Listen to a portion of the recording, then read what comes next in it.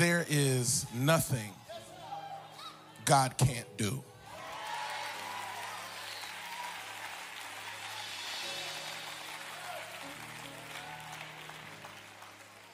You are the source of my strength. Ooh, you are the strength of my life. Oh, I lift my hands in total praise to you. We better get out of there now. I'd like you to do me a favor, because it's been close to 2 months since I've stood here. And I don't have the same, I'm not the same. Which was the purpose of the season.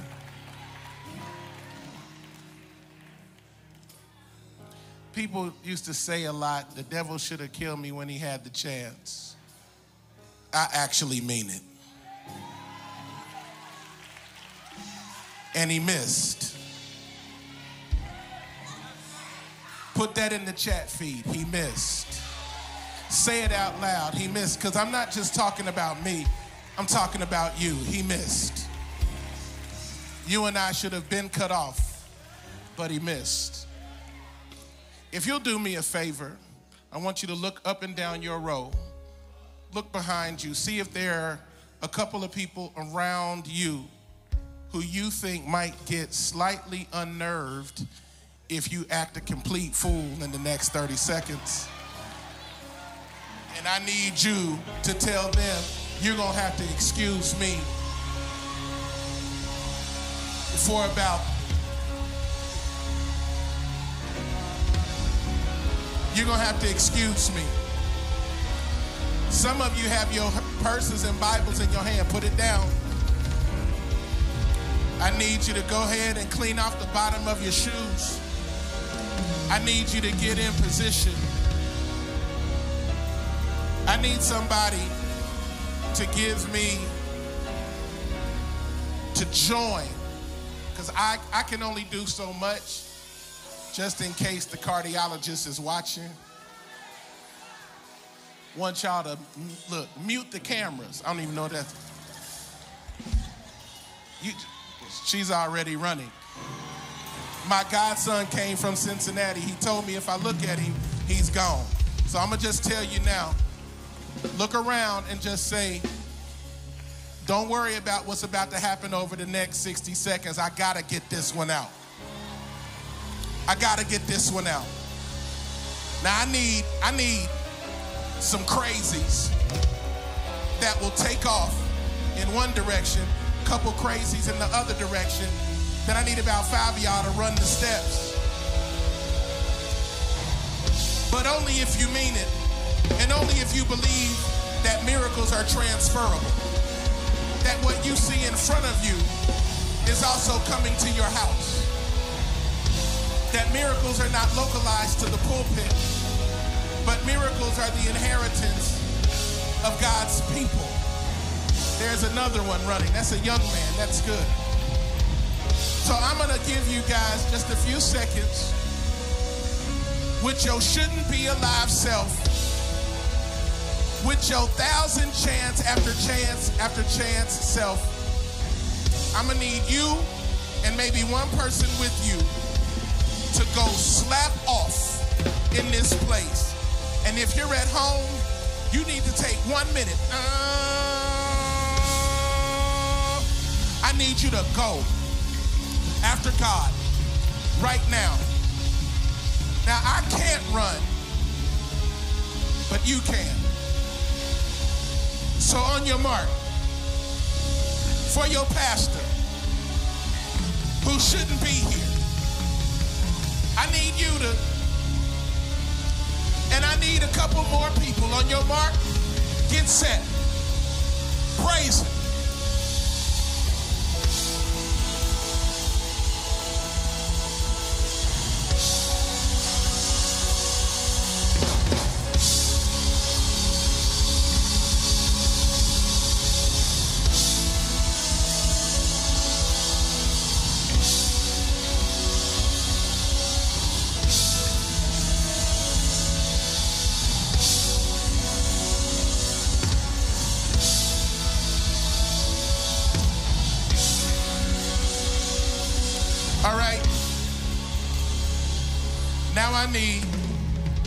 old school, Pentecostal, holiness. Give me a beat, and I need these people to go ahead and be free to shout. I need a couple people that don't mind shouting. Anybody got a tambourine?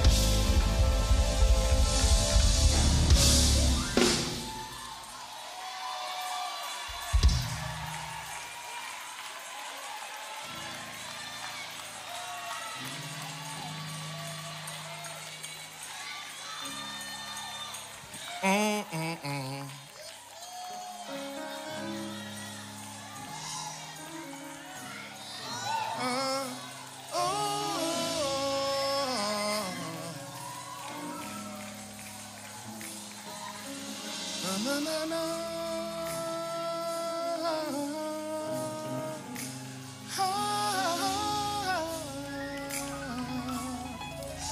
You may be seated.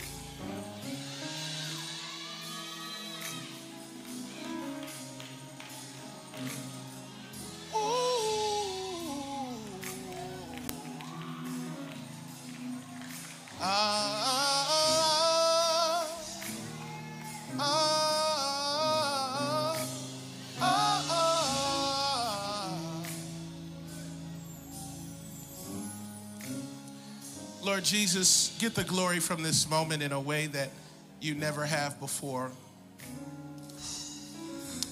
And I thank you for bringing me back to this place. It was not guaranteed. In fact, it was at one point highly unlikely that I'd be carrying or holding a mic again. What was scheduled in hell was for me to be in a box right there.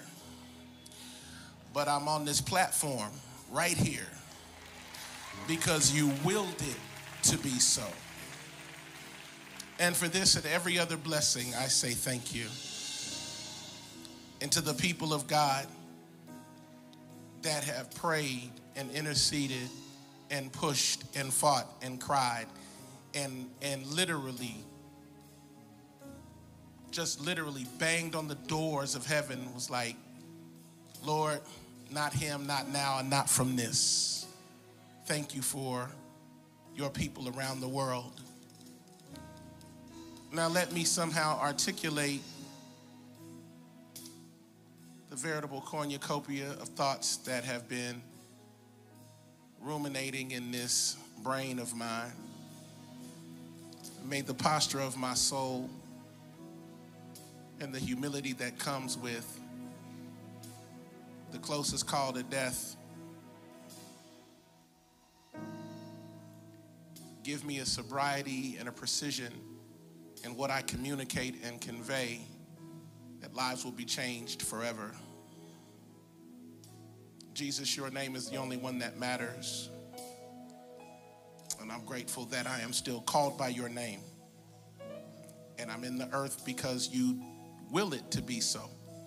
No devil in hell, no man or woman can take my life or the life of any of your people.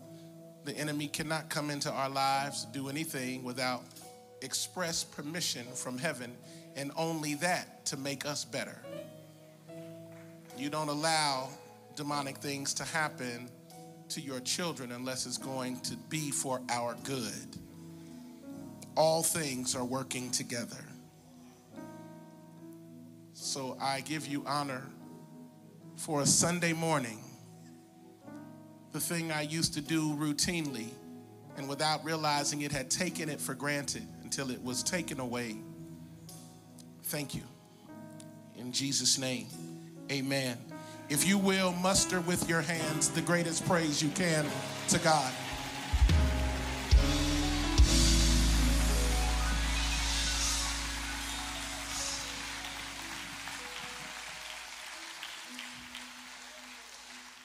First of all, good morning. I am overwhelmed with a lot of emotions, so you all will have to bear with me while I navigate this moment. I want to thank you for your uncanny commitment and faithfulness to this church and this work. I want to take a moment to speak to our Relentless Online community, to your unending prayers, your concern, your commitment, your intercession, your participation.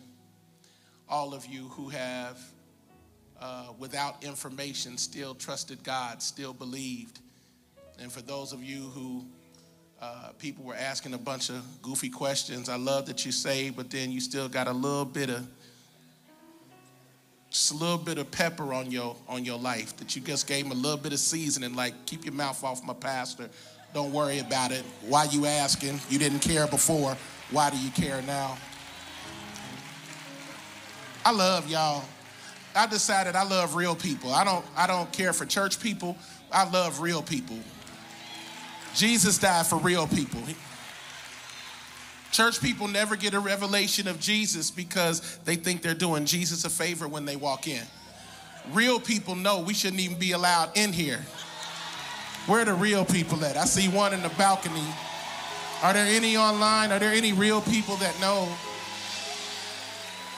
that in your own strength, in your own good, in your own will, you have nothing of value to offer the King, but he chooses?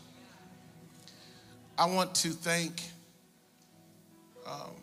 this church, the staff of this church, who have for the past 2 months had the unenviable task of navigating the day-to-day operations of this church under extreme circumstances, not knowing if I was going to live or die, not knowing what was going to become of this work. And they have persevered and pressed through. And I want to ask all of the staff of Relentless Church that's present to stand up so that we can acknowledge you, all staff.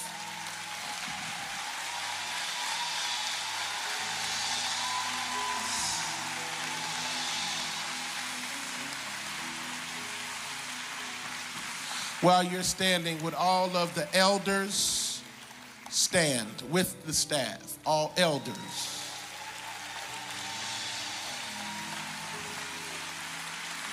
Volunteers, ushers, you stand.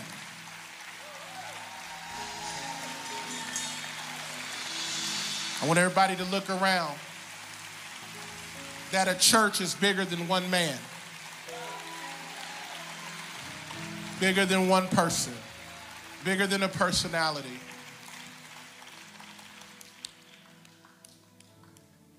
Thank you all for what you've done, for what you do that I don't know, for the prayers you prayed.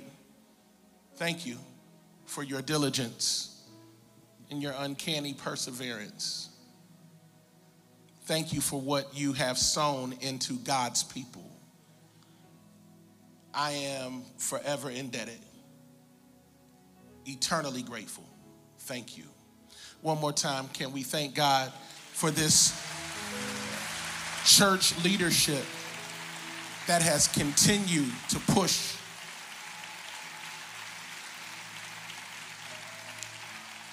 And I need to get a couple more acknowledgments, and then I'm going to share what the Lord has put on my heart. And if I don't get through it, guess what? Tell your cousins, come back to the 11:30, because I'm going to be right here preaching again. Yeah, amen that. And I'm doing it on purpose to let hell know, not only did you lose, you lost big. Now I'm trying to keep it together because I was told I gotta calm down, but I can't calm down because I shouldn't even be here. Don't play with me. I'm sorry, doctor. Because you have to be careful when they got you on all kinds of medicines and things, and they said you can preach, but you have to sit down. I'm not sitting down for right now. I just need a couple people that'll stand up with me and for me. I don't like that chair. That is not my lot. I'm not called to that chair. I'm called to be me, so I can't just sit there.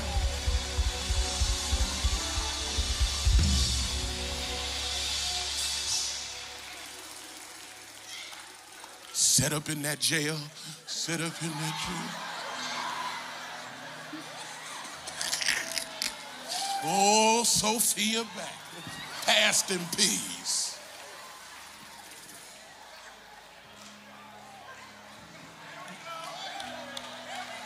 Yeah, it was real chill for a second. I had to trick you into thinking I was depressed. I ain't depressed. I'm awake.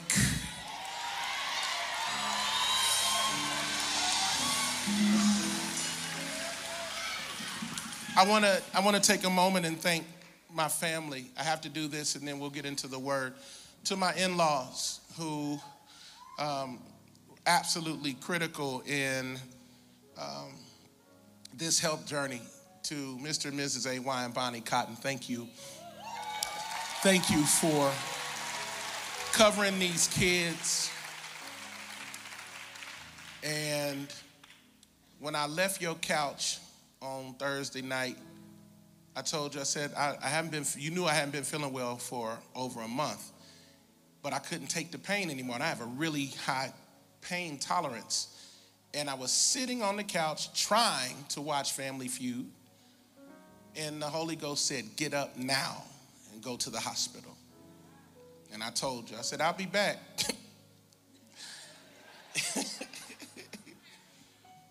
I walk into the hospital, and I said, excuse me, I have shortness of breath and some heart palpitations. It was like, you coming back right now. They took me back there. They did all this triage. Then I sat back in the lobby for an hour and a half. Couldn't catch my breath. Finally, they took me in. They did x-rays and some general tests. They said, well, we don't see anything muscular. And the Holy Ghost said, don't let this go. I said, well, something else is going on. I said, I fly a lot. The lady said, uh-oh. She said, we need to do a CAT scan on you right now. Let's do a CT scan. They took me in, did the CT scan. 75 hours later when they got the results, I don't know what they're doing back there. I don't know, are they playing Twister? What are they doing? Like, are they playing, what, seriously, like, what are y'all doing? It's 6 of us back here, and it's 35 of y'all, and it took 19 hours to get Jell-O, but I'm cool. The nurse is in the room talking to me, laughing, disarming me, and then somebody else rushes in and says, we need to take you to ICU right now. We found blood clots in your lungs. And I'm thinking, well, I'm alive, so I guess they caught it. And then I kept looking at their faces, and I was like, y'all are not encouraging my soul at all. What's your emergency contact? Who's your next of kin? Hold on now. You're going too far asking about the next of kin. Called my wife, who was with our daughter, who just won her last ice skating competition, came in first place. She's 6 years from the Olympics. Yeah. Long story very short, when they finally did get me in an ICU bed, and they did whatever that thing is that an ultrasound where they can show you they put the gel on there? That's what you did when we had the babies. They showed me where my son was, and that's when I knew he was the son, because they showed the da-da. But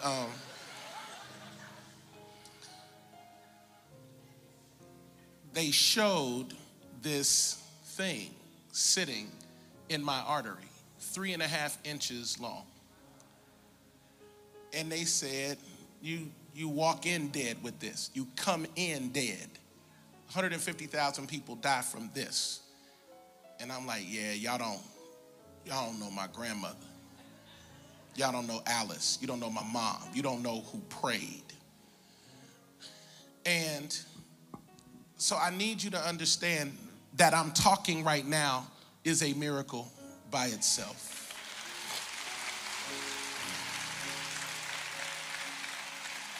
I want to thank my in-laws for their love. I want to thank my mother for her intercession and her prayers.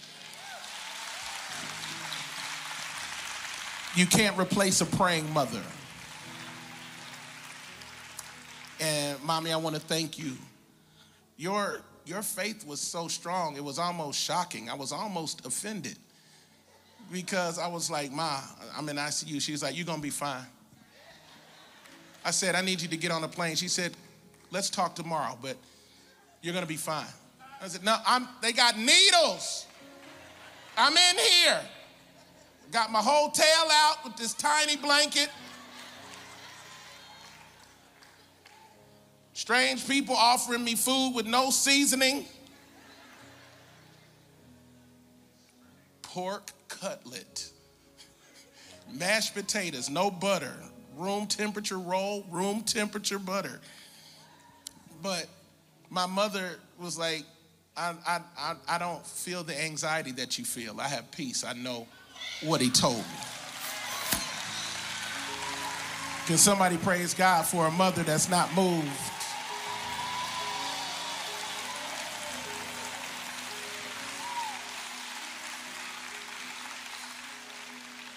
So, Mommy, thank you. To my Aunt Sherry, who was a prophet in my life and speaking life. She wasn't able to be here, but her and my Uncle Al are back home in Cincinnati. Auntie, I love you. Thank you for everything. I love you. And then to my wife.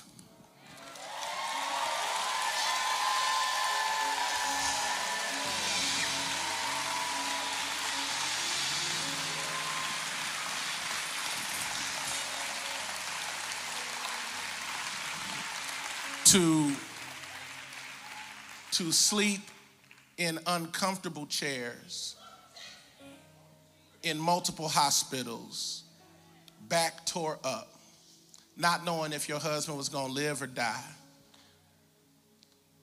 dealing with the reality of, was that the baby shaking the rattler? Let him shake it. That's fine. He all right. For everything that you did, endured, navigating motherhood, wifedom, your own health, a church, figuring out how to navigate all of these different areas, and somehow you kept your mind.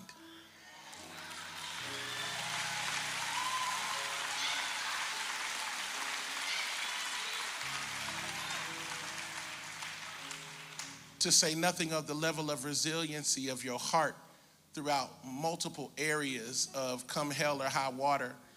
No one has walked out vows for better, for worse, for richer, for poorer, for sickness and in health like you. I honor you in front of these people and tell you thank you for everything that you did that I saw and many of the things that I didn't see. I also want to tell you all as a church, for the life that I have remaining, whatever I want to do for my wife, I'm going to do it. And I don't need your permission, and I don't care what you think. If I want to buy her 5 houses, I will. If I want to buy her whatever, if that's my expression I will. If that makes you think I'm going to hell, that's your bad theology. But don't talk to me about her because I saw what she sacrificed. And I'm going to bless her every time I can. You got something to say, I'm going to handle my house, you handle yours. I stay out of your business, you stay out of mine.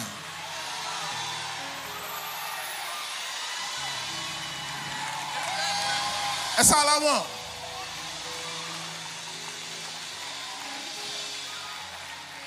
This woman prayed, fought, cried.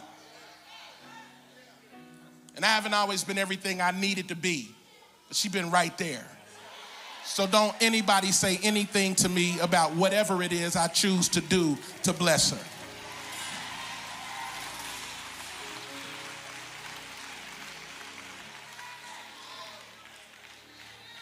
Now I got a few minutes. Jordan, I feel like preaching. I'm supposed to sit down. I'm not sitting down. But if I feel something, then I'm going to sit down. Be like, I'm not tired yet. Well, there it goes. It hit me right there. It's right there. There it is. I'm going to lay down by the riverside. I need somebody to go to John chapter 11. John chapter 11. I want to thank our Atlanta campus. For those who are not, Atlanta, are you in the house? They drove from our Atlanta campus. For those who don't know the tradition here, I'm about to share the word of the Lord. Everyone who has the physical ability to stand, please do so. Today of all days. Today of all days. There are a lot of things that I want to say, and I'm going to try to do so succinctly within the construct of the time that I have. For those who are tithers and who give offering like me, you notice we haven't had tithe and offering yet. There's a reason. Because I wanted you to hear what I had to say before you decided to give whatever it is the Lord puts on your heart to give. But we're not going to do transactions anymore. It's not just going to be mechanical. We're going to know what we're doing and why we're doing it. And we're going to have a heart of worship as we do it. John chapter 11.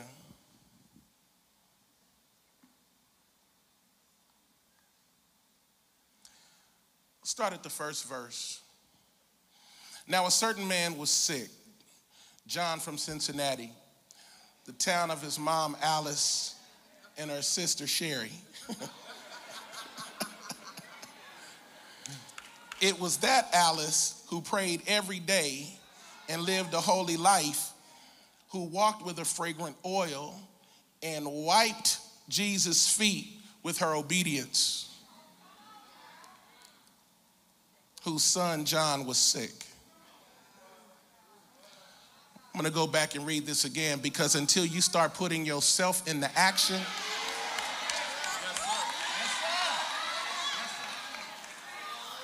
this word won't ring true to you. Now a certain man was sick, Lazarus of Bethany, the town of Mary and her sister Martha. It was that Mary who anointed the Lord with fragrant oil and wiped his feet with her hair, whose brother Lazarus was sick. Therefore the sisters sent to him, saying, Lord, behold, he whom you love is sick.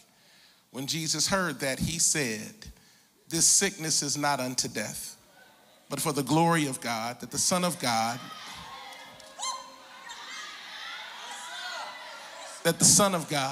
may be glorified through it. He's getting glory through it. Put that in the chat feed. He's getting glory through it. The thing that hurts, the thing that makes no sense, he's getting glory through it. The disparate situations that seem to have no resolution, he's getting glory through it. Doctors' reports and reports from supervisors and reports from your own mind that have already declared your demise are incorrect and insufficient because they do not line up with the express word of the Lord over your life. He's getting glory through it. Now, do me a favor, go to John chapter 12.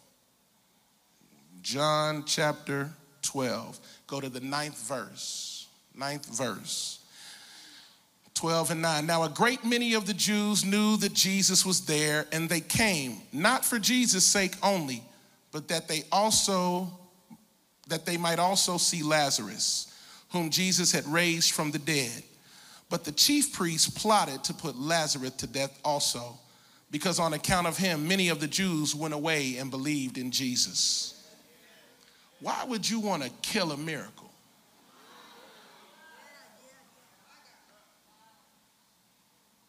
This sickness is not unto death. Jesus gets Lazarus up. He's about to die himself.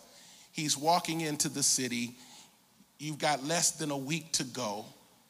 And he's having a meal. He's with Lazarus. But the Pharisees are meeting because we need to kill Jesus and Lazarus, because people are turning towards Jesus because Lazarus is up out of the ground. There are people who were hoping that you'd stay dead.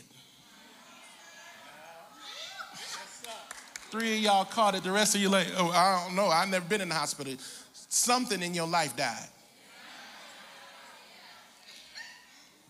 Whether it was a hope or a dream or a thought or a vision, or maybe you killed something with bad decisions, sin, mismanagement. But it was the hope of some that you would never get up. And I'm so glad that you disappointed them.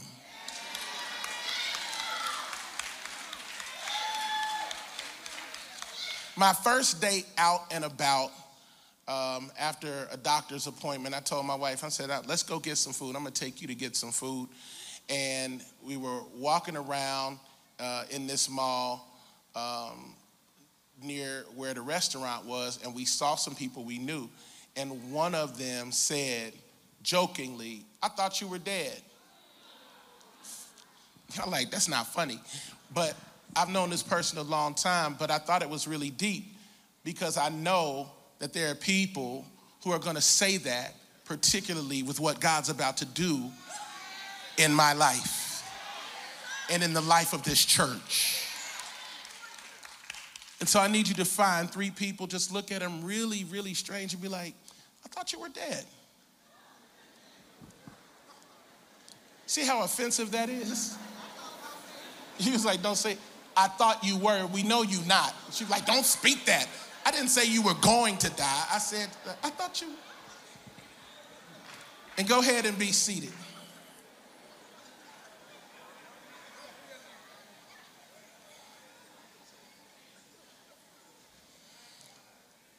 There are a lot of things.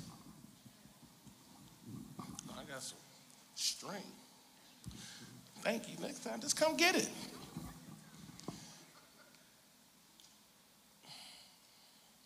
I wasn't sure what I was going to say when I stood here, but I did tell the Lord that whatever comes out of my mouth will come from the most true place that I can offer. Church, as we have seen it, as it is constructed, is not a healthy place. I am concerned that the church, is very much like my chest. Because there are too many things blocking the ability of the Holy Spirit to flow within his church as he wills to do. The doctor said that this blood clot formed in my right leg years ago when I had surgery to repair a torn patella tendon. That was 12 years ago. And I remember them telling me then, you're not gonna be able to fly for a while because of the danger of blood clots. I don't understand any of it, didn't understand it, wasn't really concerned about it. When you're young, you think you got forever.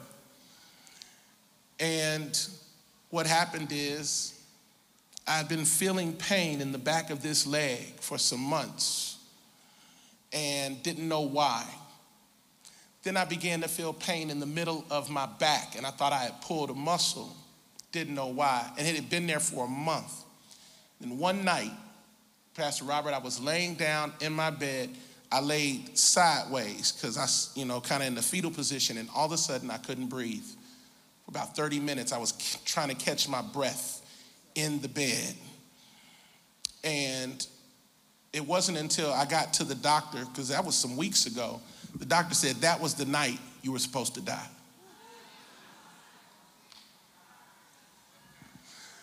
I know it doesn't seem like much, but God remembers every prayer you pray.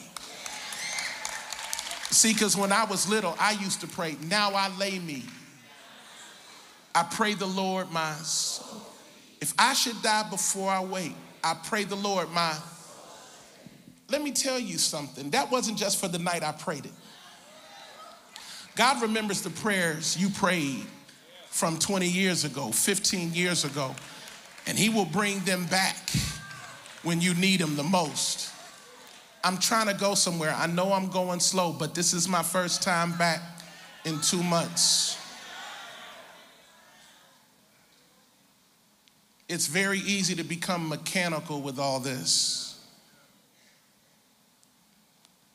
And then when you're sitting in a room and the doctor tells you you can't move for 2 days, because if this clot moves 1 inch, even in this hospital, we can't help you. I was like, y'all got all these machines on me, and I'm looking at you, and the surgery room is right there, and you telling me this? She said, if that thing moves, none of us in here can help. I guess I was supposed to be scared. But I told Aventure, I said, tell the saints to pray. Because normally you keep stuff quiet, but the Holy Ghost said, tell God's people to pray. Tell my people to pray. And let me tell you something, I don't know what.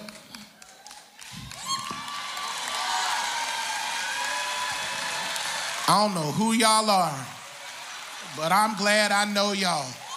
Because when I tell you, a few hours later, it was some elders down at the hospital. Elder Buchanan came down there. Pastor Lamorris and Megas drove through there. DeMarcus and Shalisha came through there.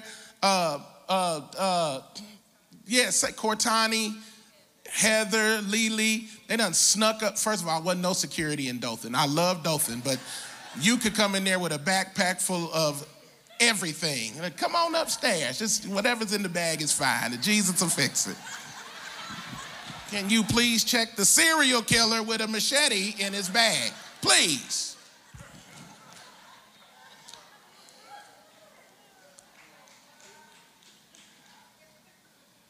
The body of Christ is in trouble, and the earth is in trouble.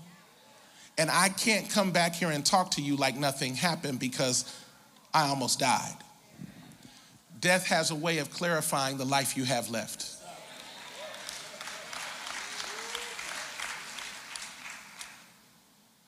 And when everyone was gone and all that was in the room was the sound of the machines, I started thinking about my life, how I arrived in this hospital bed with a blood clot sitting in my pulmonary artery that had broken off from my leg.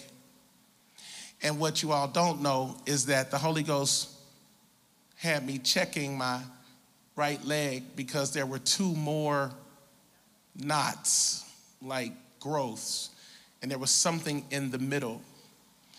And it was very painful.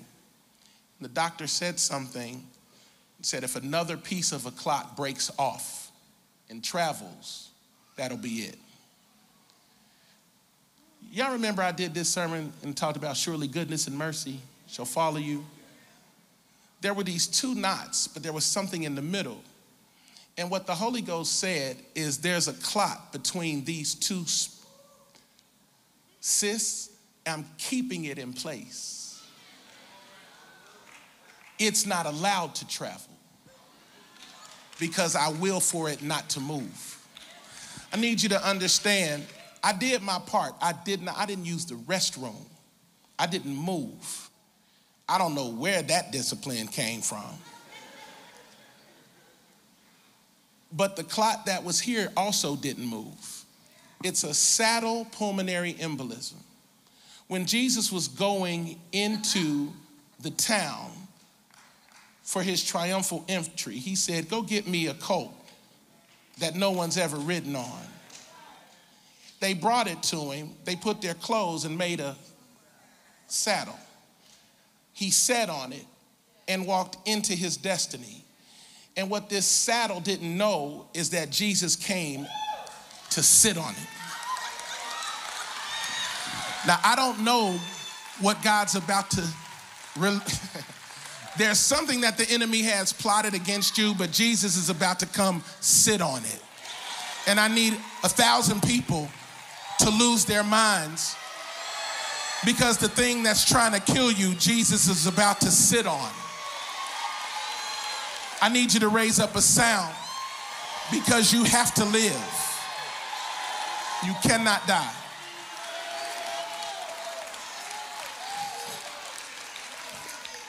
That was nice, but I said I need you to give God a sound.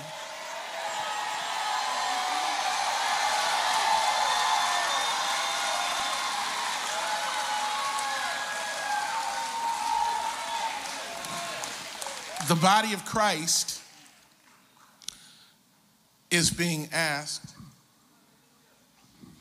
to let the world know that Jesus is real and hope is present.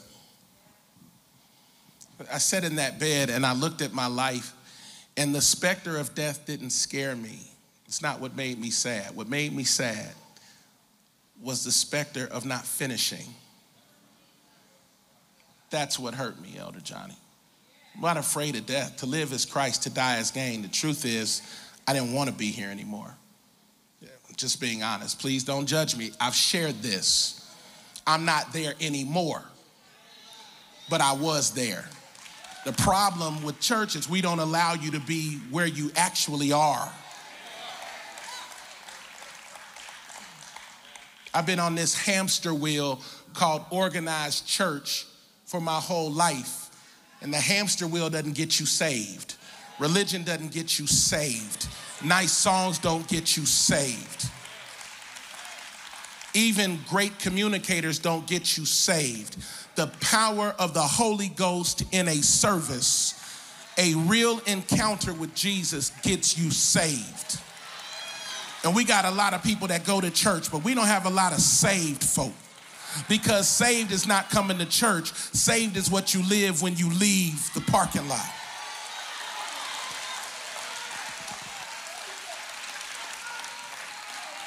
I attended church, but the life that I was living didn't line up with that word. So I need to ask myself, am I saved or am I just an attendee?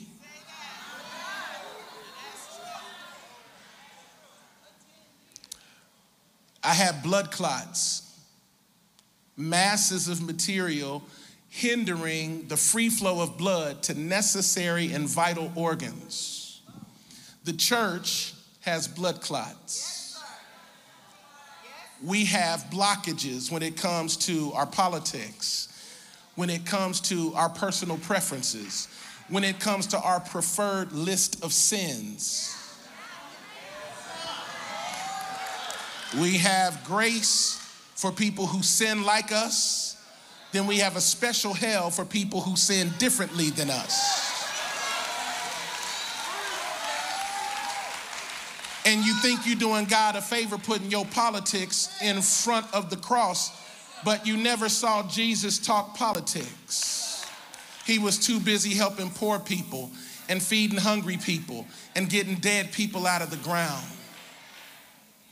Hey, I have blood clots, and some of them were spiritual. I had some bitterness. You need to write this down. Bitterness is a blood clot. It hinders the ability of the flow of the Holy Spirit to move freely in your life. Bitterness is a blood clot. You know what else is a blood clot? Unforgiveness. Write these down. We're going to grow in here. Unforgiveness is a blood clot. You know what else is a blood clot? Envy. You're stopping the flow of God in your life when you're so angry that somebody else is doing something or achieving something, and you don't know what their call is, what their purpose is, or what the cost is. The best thing you can do is celebrate other people and stay focused on what God is calling you to do. I have become very bitter with church. I've been in church my whole life.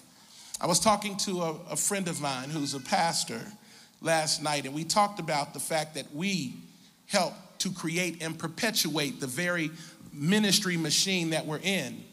And then that machine spit us out because we didn't fit the construct anymore. But you can't spit me out because you didn't make me. And what I realized is I had become bitter. Can I be honest? I had become bitter because there were times that I was praying to God, waiting on an answer that didn't come, and I assumed that he didn't care or that he was not going to move in my favor. This is what everyone here needs to know. God answers all prayers. Sometimes the answer is no. Thank you, sir. No one wants to shout about that because we want God to do everything we want. And he's like, I love you too much to give you what you ask him for because it would actually take you further from my will.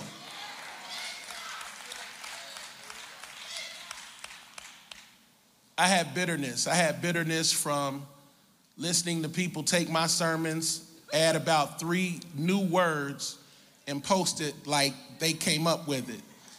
I became bitter. I became bitter at people who I opened doors for, who when I was in trouble wouldn't pick up the phone. I became bitter. I became bitter because of different attacks. I became bitter because of my own life. Bitterness was hindering the flow of God. Everything is not about other people. You know, well, the pandemic and the coronavirus, and that's why people ain't coming back. That might be, but a part of it is I wasn't living holy. And when your pastor is not living a life that honors God, then people wonder, is the God you talking about real for you? I told you I can't come back the same. I'm not, man, I don't want this, man. I don't have time for this, man. I don't have time for this. I can't sit down no more. Thank you, Lamorris. Thank you for being real strong with your tiny shirt on. I really appreciate that. And thank you for preaching over these weeks. And Pastor Av, thank you for preaching over these weeks. And Bishop Kevin and YPJ, and Pastor Q, Pastor DeMarcus in Atlanta, all of the people that preach the word. But I need you to know that while I was in that bed, I took personal assessment. Because you can blame everybody else or you can look in the mirror. And I decided, Lord, let me look at me, and I need you to show me me. And that takes humility. Now, some people left wrong, and the Lord will deal with them. But some people left because I was not an effective pastor because I was new. I was a good number 2, best number 2. But I was a 0 when it came to being a number 1. Because I'd never been a number 1.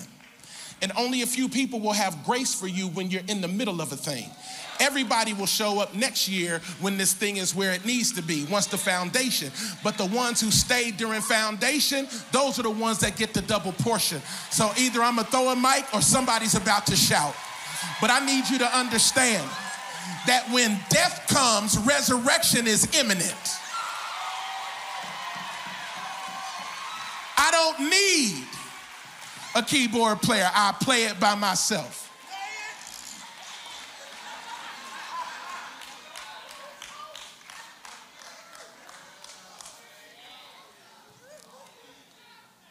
I was looking at my life and I realized that the life that I was living was antithetical to scripture in critical areas. And I'm very proud. Stay out of my business. I stay out of yours. No. That's not how it works when you're in leadership. I wanted it to work that way. I want to mind my own business. When I'm at Cracker Barrel, I will wave at your table. I might even pay for your food. But let me eat with my kids, because I don't never get a chance to just sit there and eat with the kids. You see what I'm saying? But what I realized is that everything that I do matters. Dion, when my wife put that post up to ask for prayer, thousands of people responded. People I hadn't heard from, who I know don't like me. I'm under no illusion. Everybody wasn't hoping I'd come out of there.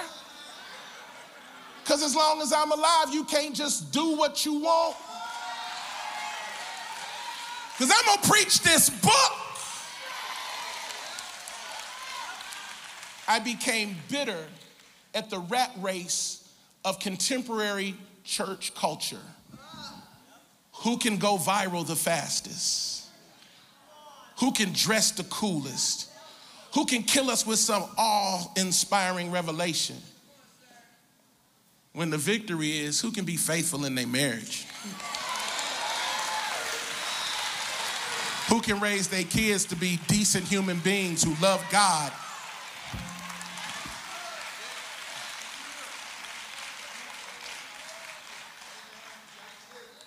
My goals have become very small.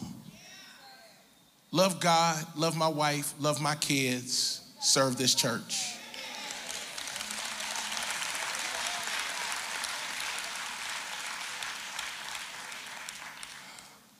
I need to tell y'all something. When I was in the in-between place between here and there, oh God, you're going to have to help me here. Paul said in Corinthians, he said, I know a man 14 years ago, whether in the body or out of the body, I do not know. But he was caught up to the third heaven. He heard inexpressible things, whether in the body or out of the body, I do not know. I'm going to share with you what I saw. Brandon, ain't that principal? That real brilliant guy right here? Ain't that him? Ain't that you? That's you, ain't it? I knew it was you. Just to see an African-American educator at the highest levels, it matters in today's society. And I celebrate every educator, every administrator, black or white. I want you to know that what you're doing at that school, that I observe with my own eyes, is stopping death and changing a community. And I want to celebrate you.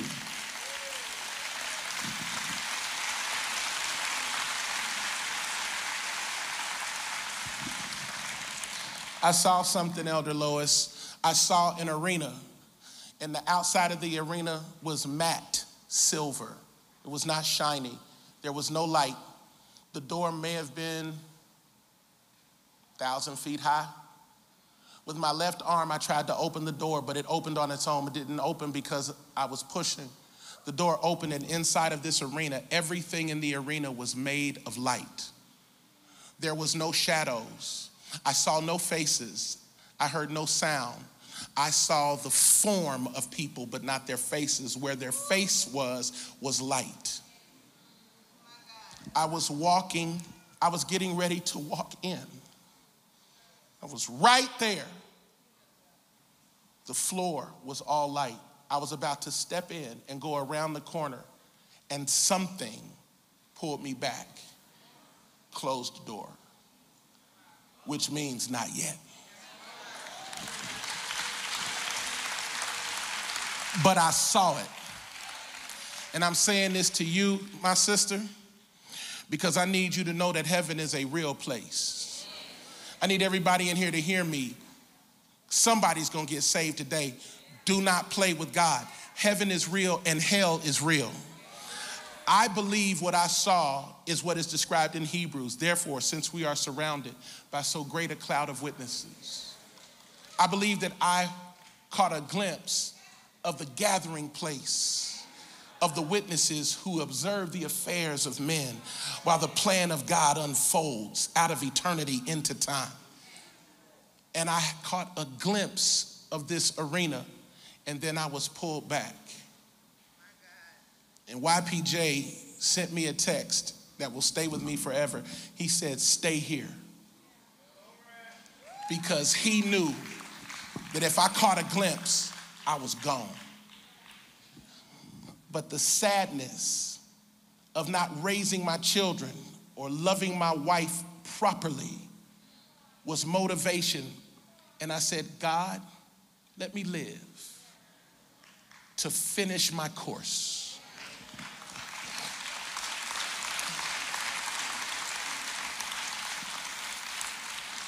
Not let me live to be famous, not let me live to be cool, not let me live to be known. I want to walk my daughter down the aisle. I want to get my son ready so he can be a mighty man of God, an amazing husband and father. I want to love my wife like Christ loved the church. But what I realized is that bitterness had taken a hold of me and had caused me to begin to become cynical about the deep things of God. You don't need a cynical pastor, you need a faith-filled pastor. And I had gotten weary. Anybody ever gotten weary? Don't get weary in well-doing, for you shall reap a reward if you faint not. And I would have been fainted. I was listening to you when you preached it. Honey, I'd been fainted. They got the smelling salts, got me up, fainted again.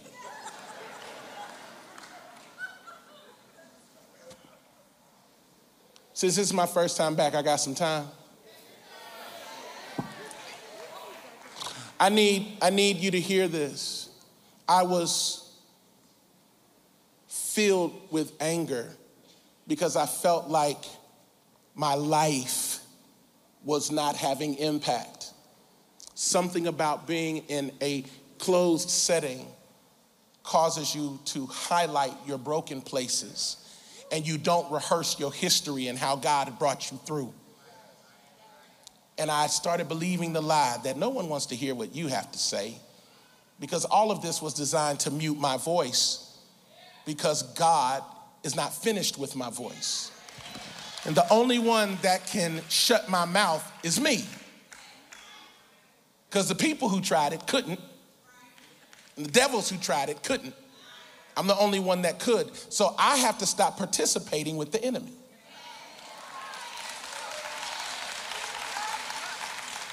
Holiness, young people, matters. Being a pastor whose name is not in bullcrap matters. I want to apologize to my church for any moment where I obfuscated the name of God with foolishness from my flesh. My issues have nothing to do with God's holiness, and no one should conflate the two.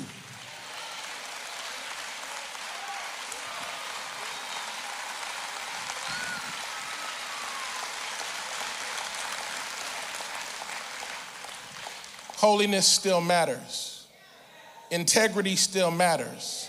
A move of God still matters. Miracles, signs, and wonders still matter.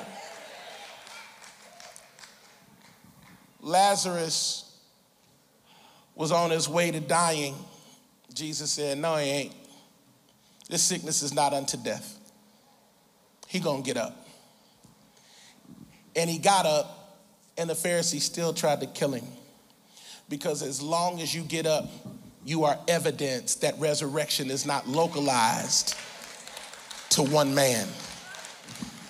Lord Jesus, the reason why you should shout is because you are evidence. Put this in the chat feed, write it down. I am evidence. Does anybody hear what I'm saying? Does anybody believe what I'm saying? Do you understand that your life is evidence?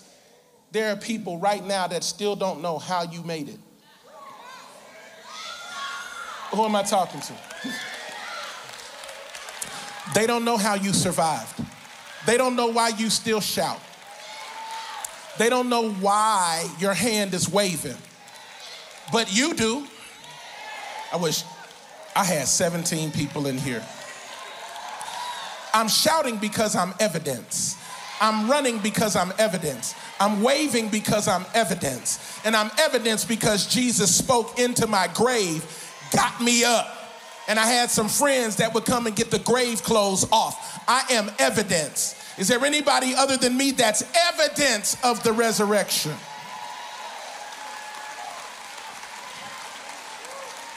Ten-second praise break. 10-second praise break.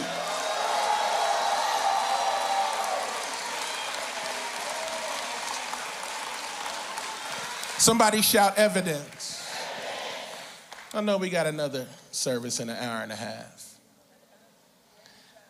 But this is too important because I need you to hear a couple other things.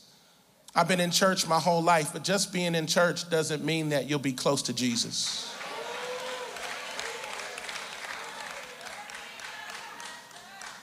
Doesn't mean you'll be close to Jesus. Proximity is not the same thing as intimacy. Just because you near doesn't make you close.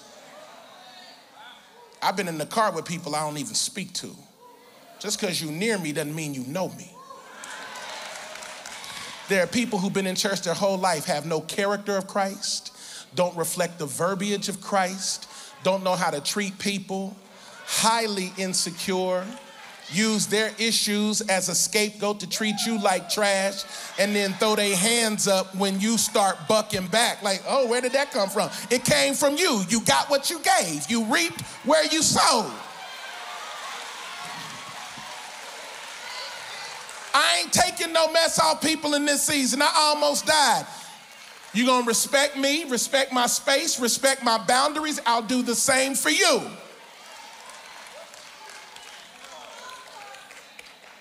Don't get familiar.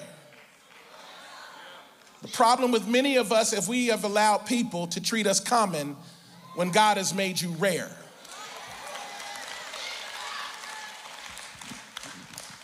And the reason why some people in your life don't value you properly is because you have not reminded them of the rarity of your presence. If you think you can find another me, go try.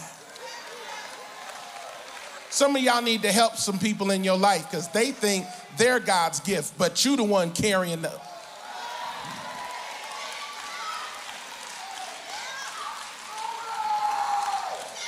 Something's about to break right here.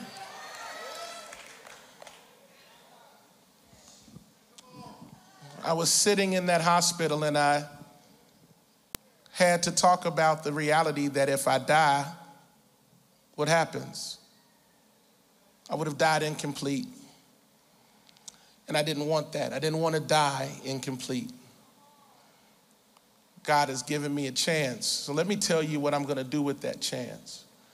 I'm no longer interested in service as usual. I need to see God's power every time these doors open. I need an intercessory team that be on their face, who smell like anointing oil, whose hands are greasy. I need somebody laying hands on every tumor and every sickness. Every service, we're gonna have elders spread out in this sanctuary. We praying. We're gonna pray and lay hands according to scripture, and the sick will recover.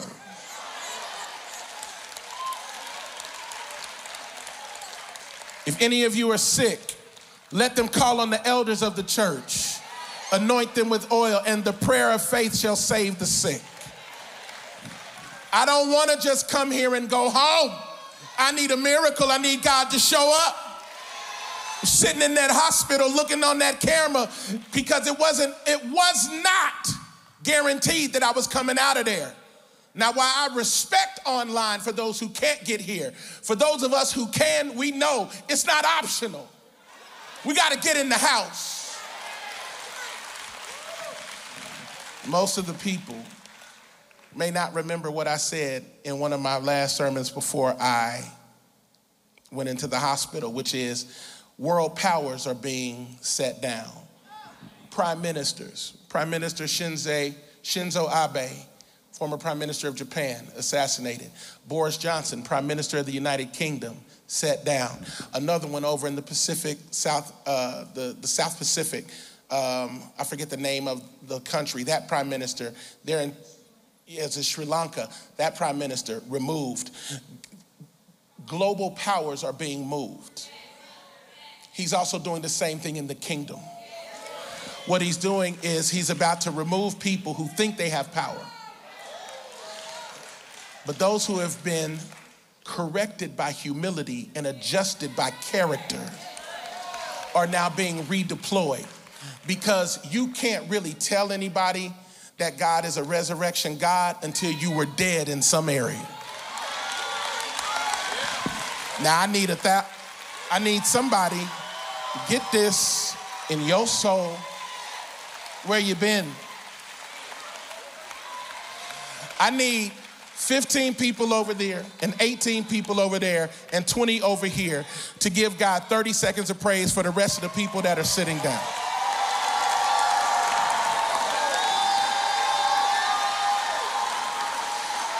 You don't ever leave. If you got a doo-doo, you hold it. I'm not supposed to do that, but I gotta do it. I know you worried, but if I go, it's because I'm supposed to. But God's been too good to me to sit in that stupid chair for this whole time.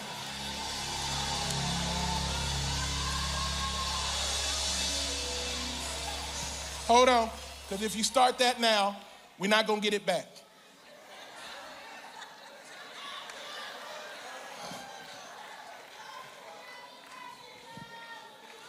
I love you. Is that what you said? I think she said, I love you, Pastor Don. I love you too. I feel like I'm at an award show. Michael Jackson, I love you too. I love you too. I want church to not be about how nice your outfit is.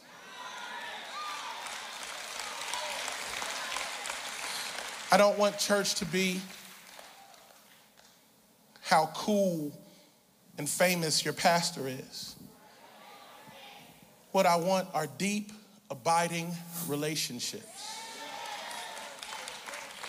Today, after I pray y'all out of here, I'm going to the back of this church to that door. And I'm gonna shake your hand and I'm gonna hug your neck. Because I ain't no star, I'm your pastor.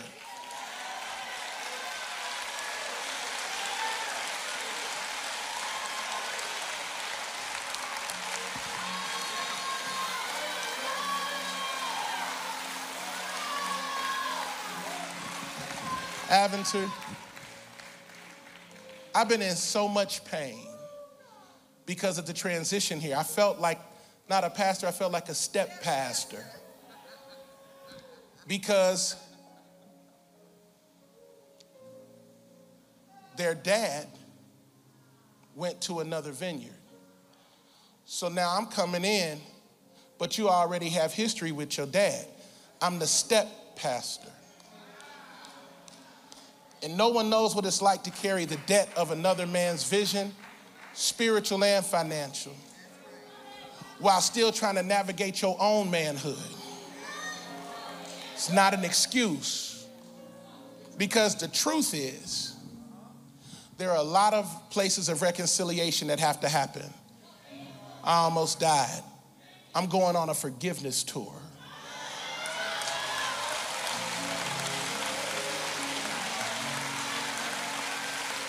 And I'm gonna say I'm sorry to some people that I hurt, and I'm gonna release some people that hurt me. Because I've been holding on to that pain for so long, and I wanted them to hurt. I wanted them to suffer. I'm gonna share something with you the Lord shared with me. Changed my life. I said, Lord, there's some people that hurt me deeply. How come you haven't addressed them? How come you haven't punched them in the face? How come they ain't got no flat tire? How come you don't, punish them? Take them on out of here. Let them come see you early. The Lord said I could do that. He said, but then what do I do with the people who pray to me about you?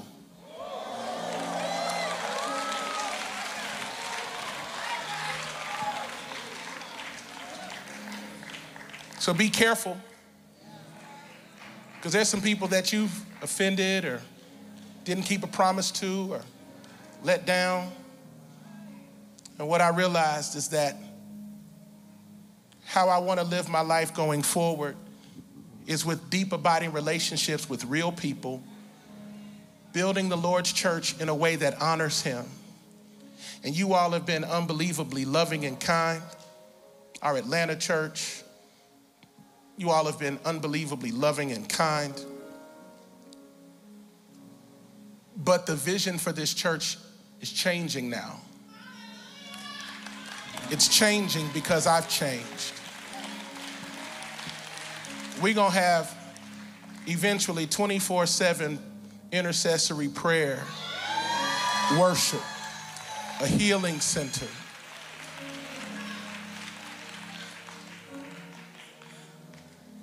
In the coming weeks, you will be hearing about some of the necessary places of transition. Because of my health and the journey that I'm on, I am not going to be able to travel the same way I was in the past. And so Atlanta, we are going to have to rethink and take a new journey in how we gather, because being on a plane that doesn't pressurize properly is not going to be conducive to my life. And I'm not called to die for the church. Jesus did that already.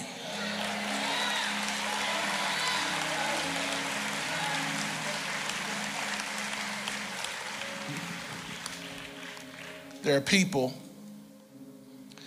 who are waiting for a pastor that doesn't just preach, but who leads with a well-lived life. That is the only thing I desire at this point, to live a life pleasing to the Lord, that we don't besmirch his name. And I need you to know that our church is in competition with no church anywhere for any reason.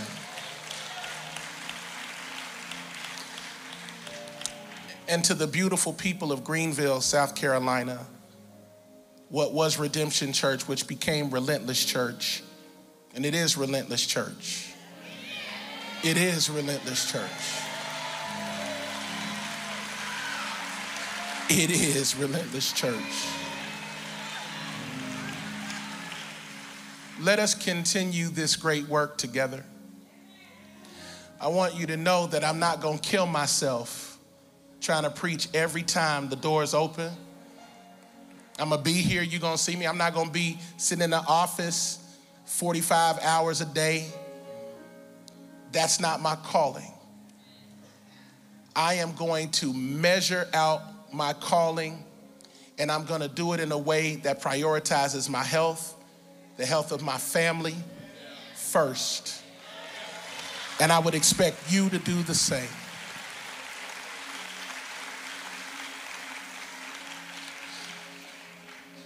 I also want to say to Greenville, you are the most beautiful, resilient people. I love this city. I love this region. I love that God brought us here. I'm so grateful. And I want y'all to continue this journey with me.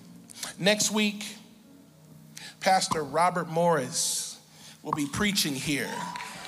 If you don't know who Pastor Robert Morris is, he is the pastor of Gateway Church in Southlake, Texas. They are the most generous church in America. In America. God has blessed them tremendously, miraculously. They have multiple campuses, all of them paid off. And they have missions ministries all over the world, and it starts with their pastor. And he's preaching, in his words, the most important message he's ever preached. And he's preaching it and he's sharing it with us. I'm saying that because I am committed to bringing the most necessary, relevant voices to now help us navigate this new space. I'm not getting back on the hamster wheel. I'm not gonna run around trying to impress you or people. I'm not trying to be internet famous.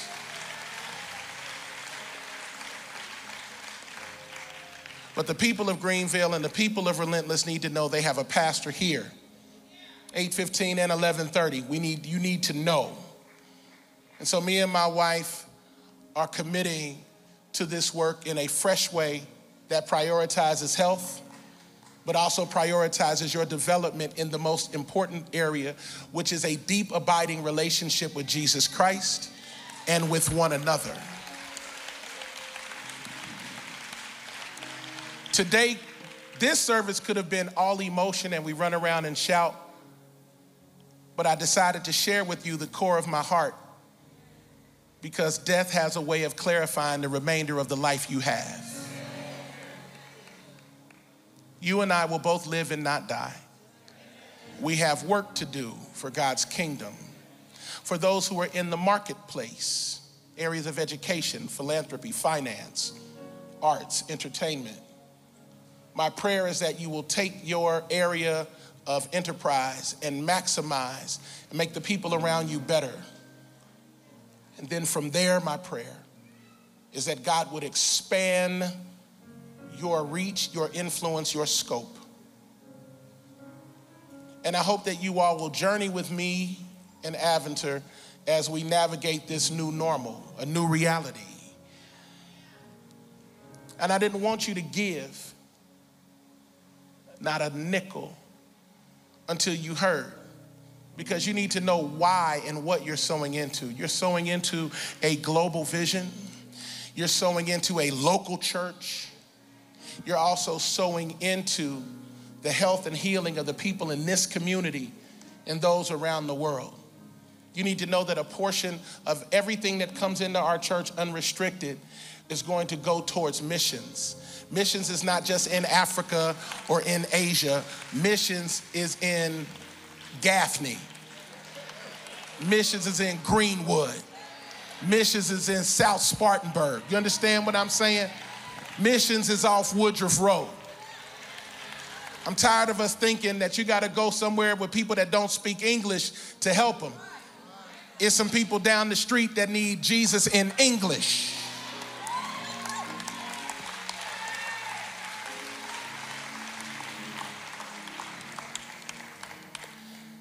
Here's what I'd like.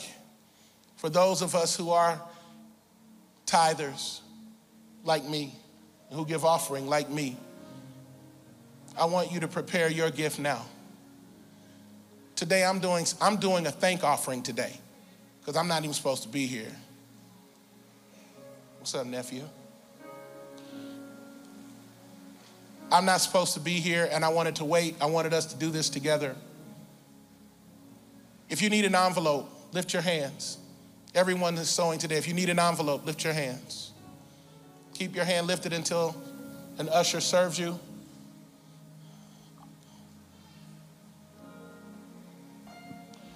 I'm believing God for a harvest. And what I've learned over these close to 2 months, the reality is people connect to the lead voice. But I also want to thank you for your uncommon commitment during my sickness and my absence that has allowed the ministry to continue.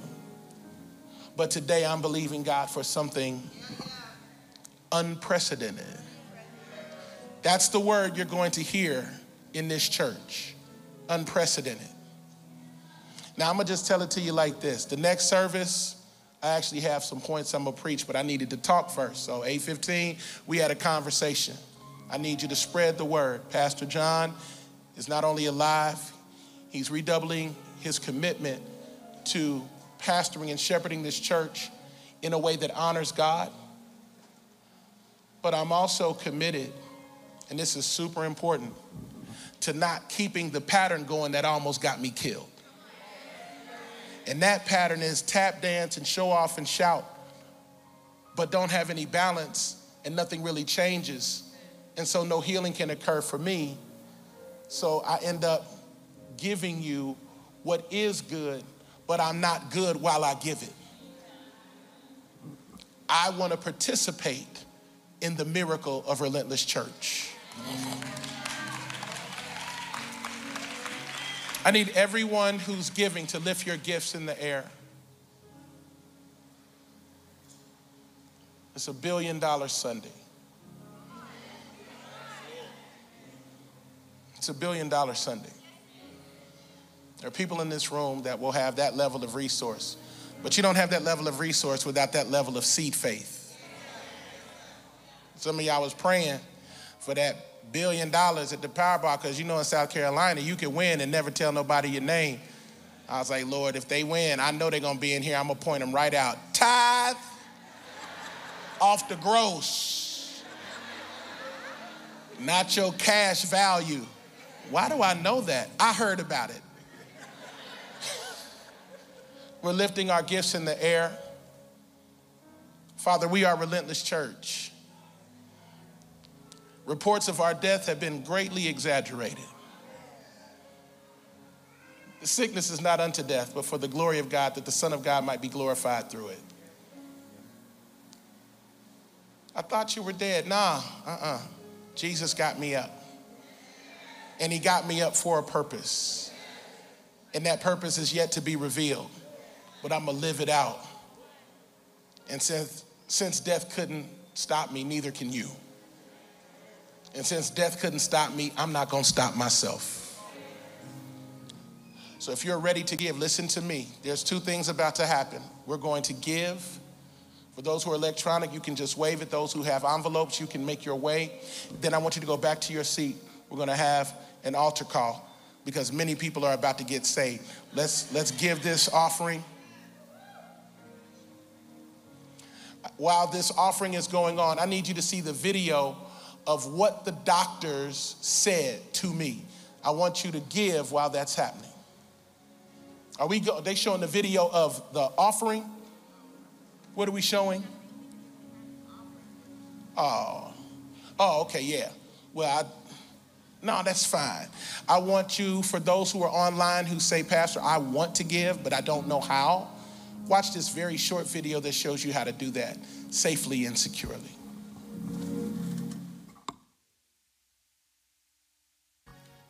Are you ready to give? We've designed a quick and easy way for you to do so. Start by telling us what location you'd like to give from. Greenville, Atlanta, or Rock Online.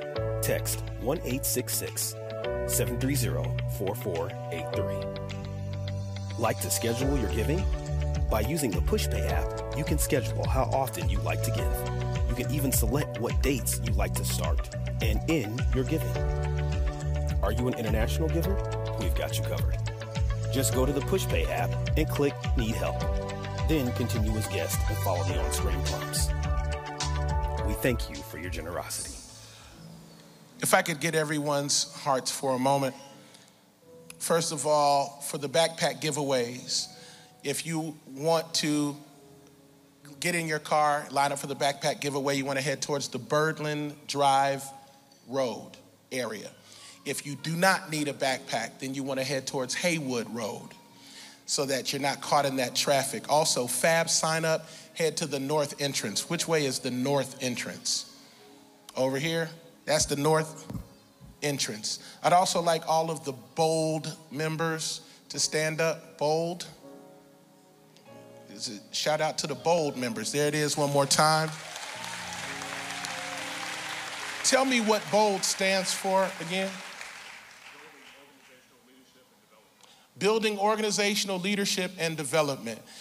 I want to thank you. You all came once before, but I want to thank you all, each of you as an administrator in the public school system.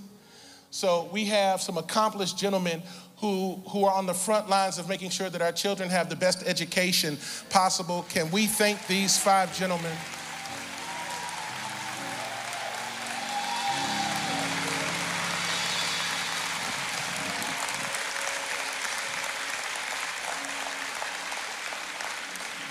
Thank you for what you do.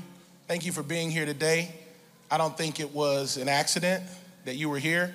I think I needed to see you all to be reminded that when you do things at a high level, sometimes it can become very lonely, but it's necessary. Thank you for what you do. Thank you for being here today. And however this church can assist you in your work, we stand with you and we stand behind you. All right? I want to say thank you for allowing me to just tell my heart today. It's very important for me to be able to have a conversation. I can't just run back into, I can't do that. But I can have this moment to let you know that things are shifting, but we are going into a beautiful and healthy place. And it starts with the humility and self-awareness to know that change starts with me. So I'm going on a forgiveness tour. I'm running around, I'm getting it right. I'm gonna make sure anybody that I was hurt by, they know that I released them, and anybody that I hurt and I find out, I'm going to them. I'm gonna get it right. Life is short. Listen to me. And now the doors of the church are open. And let me say this, while you're standing, it's a lot of people that need to get to this altar today. You've been playing with salvation. Don't play with salvation. I'm here to tell you, Jesus is real. Heaven is real. The only way you get to heaven is by confessing Christ. Let me make this clear. Hell is not filled with people that God sent there. Hell is filled with people who send themselves there. You send yourself by not acknowledging the blood of Jesus. If you need to give your life to Jesus, or you need to rededicate and get it right, I need you and everything you came with to meet me at this altar. Do not wait. Do not wait. Do not wait.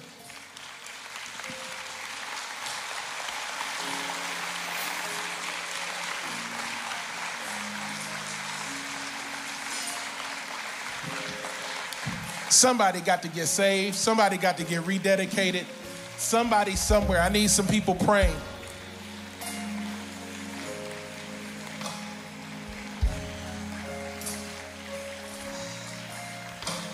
It could be that we have online people joining. Here she comes.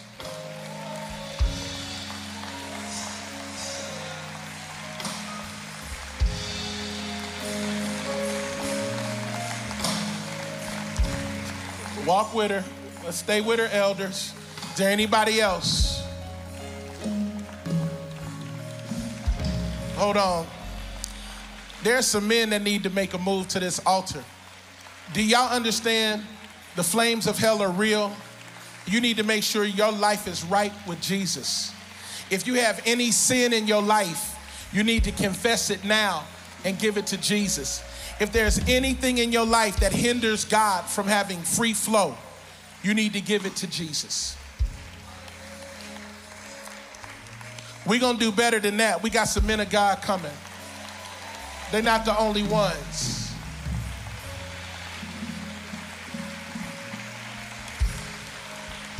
Bring y'all closer to this middle right here, please.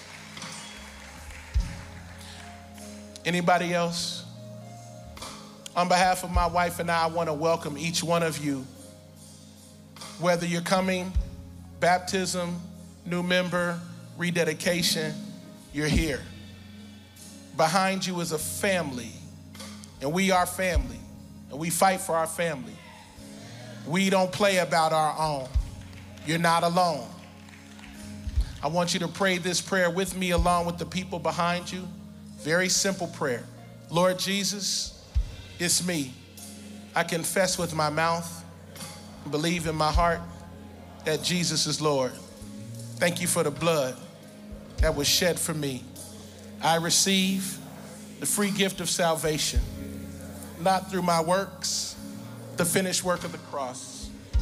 The blood is enough to pay for all my sins. Now, Holy Spirit, come live inside and teach me how to be more like Jesus each and every day. You are my Savior and my Lord. In Jesus' name, amen. If you prayed that prayer, welcome to the family. For those who prayed that prayer online, text the number on your screen. Text SAVED to 95555 so that we can connect to you. Listen, next week, Pastor Robert Morris is going to be teaching us about generosity and putting God first. I need you to tell everyone you know, our church is changing, we're growing, we're maturing. I need all of us to be here next week because God is going to meet us. Invite some people. You need this message. Pastor Robert Morris doesn't have to go anywhere or do anything. But him sharing this message is significant because of how he sees our church. That being said, I'd like you all to walk in this direction. Are they going with you, Megan, Pastor Megan? Okay, we're gonna follow Pastor Megan, and let's celebrate.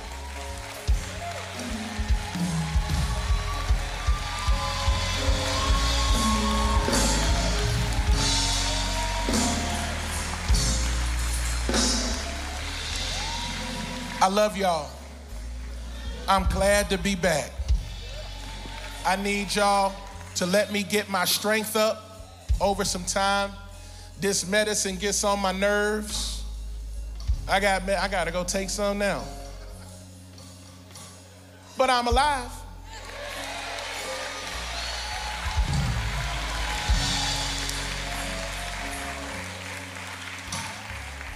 So Today. I feel really short. Yeah, you're short today. You ain't got no heels on. So you're not tall. It's okay. I'm going to the back. We're going to the back. We're going to hug your neck. Now listen, please. I know that your life story is important. I just don't have time to hear it today. We got another service. There's other people behind you. And if you're gonna talk, get a nice premium piece of gum. Get it in this area here. Don't be all in this area after I almost died and then you kill me with the Don't kill me with the hallelujah. I don't need the Holy Ghost. May the Lord bless you and keep you. May the Lord cause his face to shine upon you. May the Lord God be gracious to you, show you his favor, and give you his peace. I love you, Relentless. I love you, Relentless Online. I love you, Relentless Atlanta. Let us run to the back, and we'll see you in a moment.